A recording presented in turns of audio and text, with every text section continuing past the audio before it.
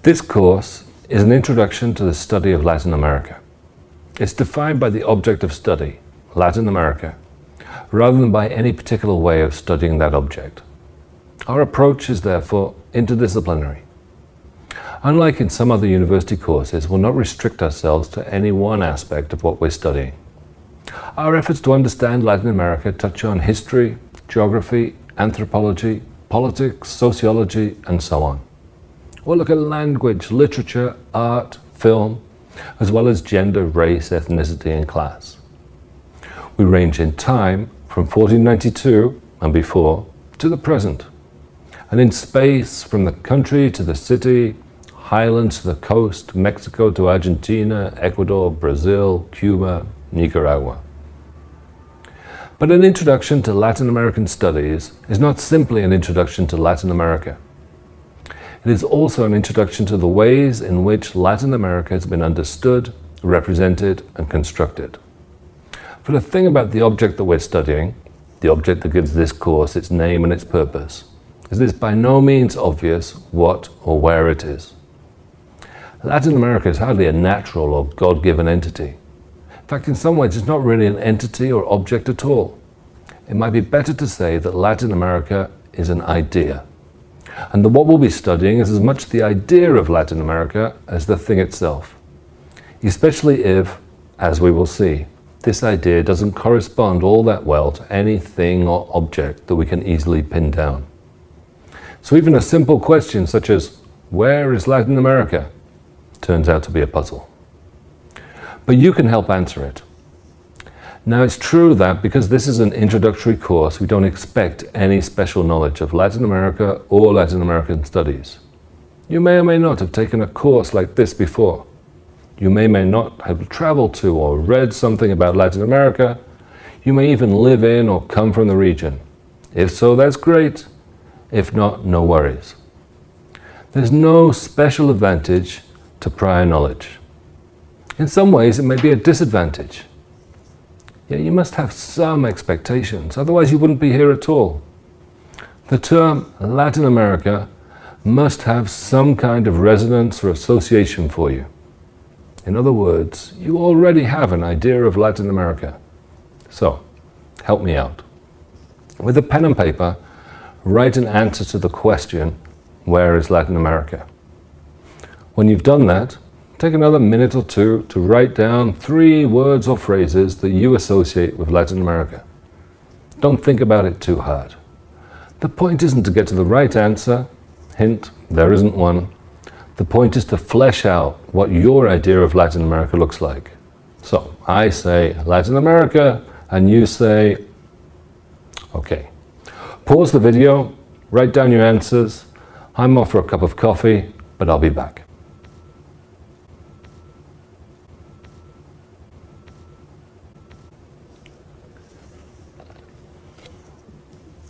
So, how did you do? Let's think about your answers to the question, where is Latin America? I suspect there are various ways you may have answered it. If I'm wrong, leave a comment. The differences between these answers reflect the discipline or approach that, consciously or unconsciously, you chose to stress. You may have focused on geography, on language or culture, on history or on politics. One answer, then, is what we could call geographical. You may have responded that Latin America is a region defined by spatial borders. For instance, you may have said that it begins in the north, at the US-Mexican border or the Rio Grande. You may have said it ends in the south, in Tierra del Fuego or Cape Horn. Those are almost all the possible answers to the question. This one's pretty good as a rough and ready rule of thumb, but it's not long before you run into problems. For instance, in the Caribbean. You may have noted that Latin America also includes at least some Caribbean islands, Cuba, say, or Puerto Rico, but not all of them, because there are other islands, Jamaica, Martinique, Aruba, that aren't usually included and are instead sometimes referred to as the British, French, or Dutch West Indies. But even if we stay on the mainland, there are a few pockets that don't seem to fit so well into our idea of Latin America. Belize in Central America, for instance, or the Guianas, that's Guyana, Suriname, and French Guiana, on the northeast corner of South America. Indeed, French Guiana, like Martinique, is officially part of France. Its currency is the euro, it's in the European Union. The French Guyanese even vote for representatives in the European Parliament. Then there are more problematic and contested areas. The Falkland Islands, for instance, in the South Atlantic, a British colony that Argentina claims as its own, calling them the Islas Malvinas. Here the Argentine claim is mostly based on geography. The Falklands Malvinas are on the same continental shelf as Argentina. The British argument, however, invokes history, culture, politics. The island's 3,000 residents, after all, have not only voted repeatedly to keep the link with the United Kingdom, they're also mostly descended from British colonizers, drink tea rather than Argentine mate, eat mutton or fish and chips rather than steak, and overwhelmingly speak English. If it weren't for the geography, it would be hard to call them Latin American. So perhaps geography is not enough to answer our question. A second approach to the problem of where is Latin America draws on language or culture. You may have responded that Latin America is the part of the Americas where people speak Spanish or, in Brazil, Portuguese. This definition deals with geographical anomalies such as the Falklands Malvinas or the non-Hispanic Caribbean.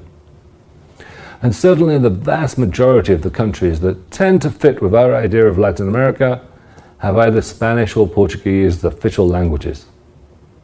In Buenos Aires, Mexico City, Bogotá, Rio de Janeiro, street and shop signs, everyday conversation, newspapers, novels, and political discussions are all almost entirely in one of the two Iberian languages. And though there are cultural differences between these places, there are also some broad commonalities in matters of, for instance, religion or cuisine. But new problems arise. First, if we define it according to language or culture, Latin America starts to spill out of its geographical borders. For it's not just in Mexico City or Lima that Spanish is spoken. The same is true, for instance, of Miami, Florida, parts of New York or Chicago, let alone much of California and the US Southwest.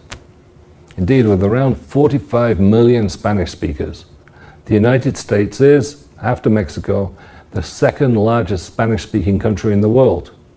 Many of its substantial Hispanic or Latino minority retain many of the same cultural characteristics as their neighbors in Mexico, Cuba, or the Dominican Republic.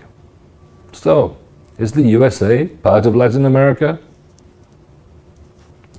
The second problem with this linguistic cultural definition is that there remain large populations within Latin America, defined in these terms, that do not share these characteristics. In highland Guatemala or Andean Peru, for instance, everyday language remains largely pre-Hispanic, Quiché or Quechua respectively. And the cultures of indigenous communities from Bolivia to Ecuador, Mexico to Paraguay have been affected by the long Hispanic presence, but not completely obliterated by it. If we define the region only in terms of the language and customs of the colonizers, we ignore, or consign to some prehistoric past, those whom they colonized. Indeed, if we add the contributions instead of the many millions of African slaves and their descendants in countries such as Brazil, Colombia, or Cuba, then in linguistic and cultural terms, a better name for the place might be Afro-Indo-Latin America. So a third answer to the question, where is Latin America, stresses history or politics. You may have written down that Latin America is that region of the Americas that was colonized by Spain or Portugal. Note that this would still include large portions of the United States. But Iberian colonization was also very uneven, focused on resource extraction, above all mining, administered from large cities. Some parts of the region were, if you like, colonized more intensely than others. Yes, colonial history and post-colonial politics have shaped what we now call Latin America, but in very different ways in different places.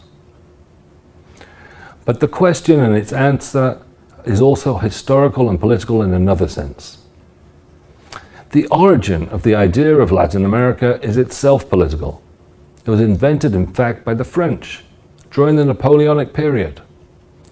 France promoted the idea of a Latin America whose allegiances and interests lay with countries whose languages derive from Latin, as a geopolitical counterweight to Anglo-America, those parts of the Americas under British influence.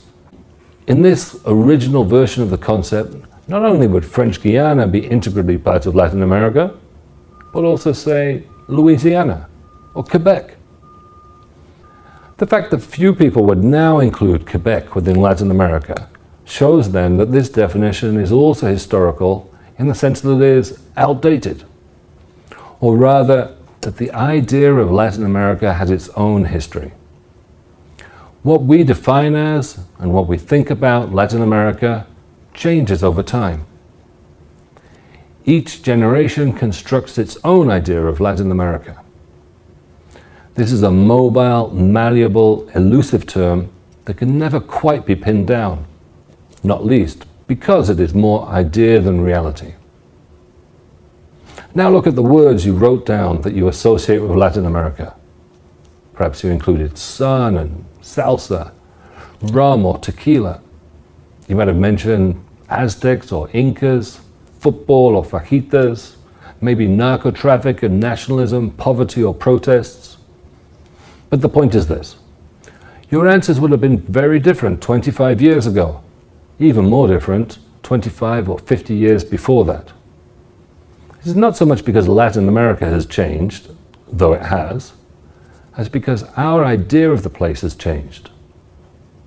For much of the 20th century, for instance, the region was associated with coups and revolutionaries and high cultural icons such as Pablo Neruda or Gabriel Garcia Marquez. Now, however, we tend to think of pop culture from sport to music to movies.